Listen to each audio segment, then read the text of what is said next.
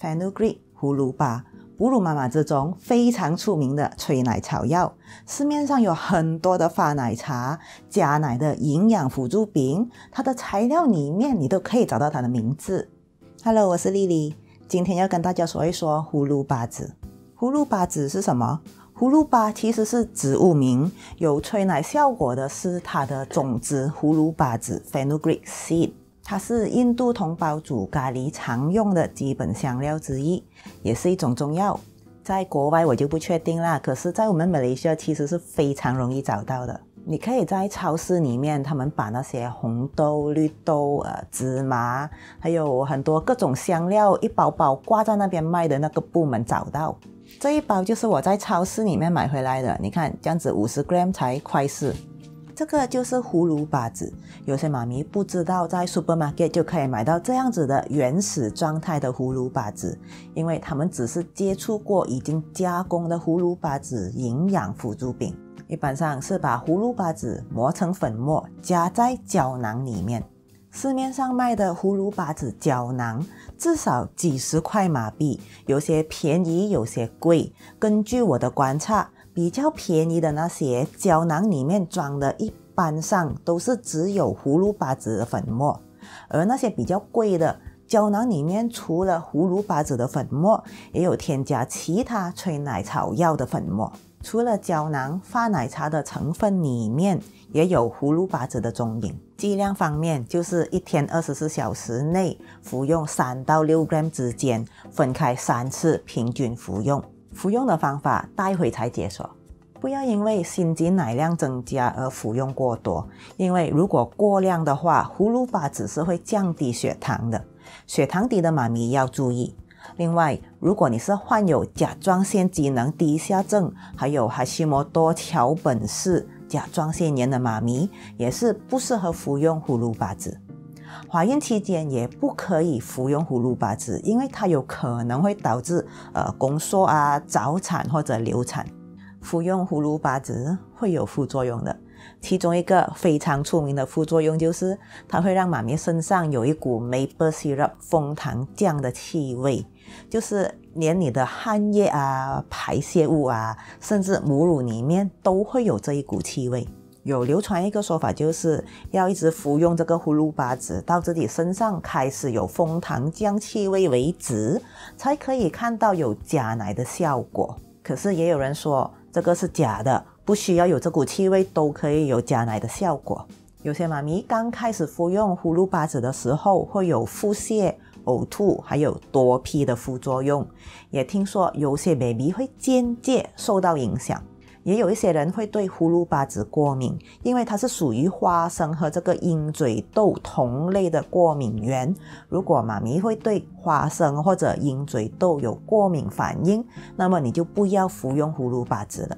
葫芦巴籽真的有催奶的效果吗？催奶食品效果是因人而异的，葫芦巴籽也不例外。而且葫芦巴籽是不是真的有催奶效果，这个其实也是经过多项的研究还得不到结论的问题。有些研究说有效，有一些研究说跟服用安慰剂的妈咪奶量没有差别，所以还是那句因人而异。如果有效的话，一般上会在24小时到72小时内就看到有效果，但是也有一部分妈咪是需要2个星期左右才看到效果的，所以先给自己至少2到3个星期时间才下定论有没有效。而且即使对你有效，如果你只是单靠服用葫芦巴籽想要去加奶，然后又没有给你身体足够的刺激去制造奶的话，效果也不会长久。如果你没有刚才说的那一些不适合服用葫芦巴籽的状况，也不介意自己身上有一股气味的话，在勤劳通过行动上追奶的同时，不妨试试看服用葫芦巴籽。好，服用的方法，如果你要服用葫芦巴籽，应该买原始的好，还是买现成胶囊的好呢？其实都是一样的东西，我会建议大家从2个角度去考虑。第一就是你的钱包，因为2个的价钱差很远，如果你不想花钱去买不确定对你有没有效的胶囊来服用，可以先买原始的来试试看。原始的葫芦巴籽服用方法就是先把它打成粉末，每次半茶匙的葫芦巴籽粉混合在白开水或者任何饮料里面喝下去。要不然你也可以自己做葫芦巴籽胶囊，网上可以买到这些空的胶囊，价钱也很便宜，这一包6块，里面就有50个空胶囊了。那如果现在这个 video 有人按 dislike 的话，我猜想就是因为刚才我教的方法断了人家财路的关系吧，所以大家帮忙鼓击一下 like button 支持下我 ，Thank you。那如果一个胶囊可以装5到600 mg 的话，那么一天服用的剂量就是大概6粒到12粒胶囊，平均分成3次来服用，也就是一次2粒到4粒。自己做胶囊虽然便宜很多，但是也是麻烦啦，所以要看看你的时间够不够用咯。第二个要考虑的角度就是你要衡量自己的吞咽能力。刚才说的葫芦巴籽粉混合的饮料喝，饮料原本的味道掺了葫芦巴籽的味道，我不确定你能接受没有咯，因为每一个人的接受能力不一样。要是你选择这个方法，你要想一想，每天这样子喝3杯，你 OK 吗？又或者你吞胶囊的能力怎么样？有些人很怕吞药丸或者胶囊的，每天要吞胶囊3次，他们可能会很辛苦。除了粉状和胶囊，还有一种方法就是做成葫芦巴籽茶来喝。做葫芦巴籽茶有几种方法，第一种就是 cold brew 的方法，把6g 的葫芦巴籽泡在3杯分量的白开水里面泡个夜，第二天分成3次直接拿来喝。第二种方法就是把6g 的葫芦巴籽放在水里面煮15分钟，煮大概3杯的分量，装在瓶子里面，把这个茶分成3次来喝。第三种方法就是一天3次，每次把1g到2g的葫芦巴籽粉放在杯子里面泡热水3到5分钟就可以直接喝了。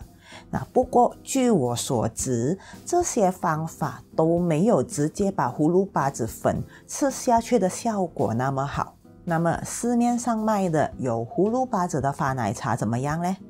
那这些发奶茶一般上都会有很多不同的成分在里面，葫芦巴籽只是其中一个材料。除了葫芦巴籽，还有很多不同的催奶香草，还有其他增添那个香气的材料，让它比较好喝。